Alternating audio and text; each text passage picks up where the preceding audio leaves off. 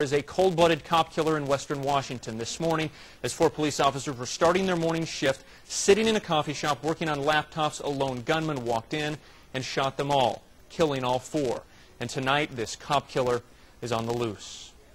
The 4 police officers had just started their morning shift at this coffee shop in Parkland, 40 miles south of Seattle. Their marked cars were in the parking lot. They were in full uniform. We do know that this wasn't targeted. This was more of an execution.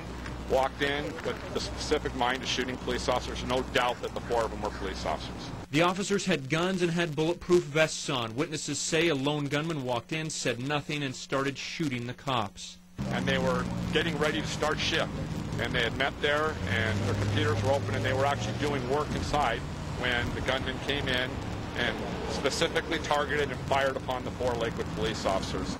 And tonight, new information is coming in. After we believe some of the officers were shot, one of them managed to fight his way with the suspect, fight his way, wrestle, fight all the way out the doorway until he was shot and died of a gunshot wound. Police say the shooter is a black man between 25 and 35 years old. At the time of the shooting, he was wearing all black.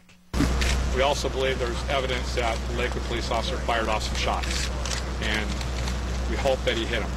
And if he's hit, that means he's injured somewhere. With a gunshot wound, he's going to have to get that taken care of sometime, someplace. And when that occurs, we want to know where that person's at. But so far, no luck. Canine units searched the area after the shooting but found nothing. And tonight, a cop killer is on the loose. We've lost people that we care about. We've lost people I'm sure that the good people in the community care about as well.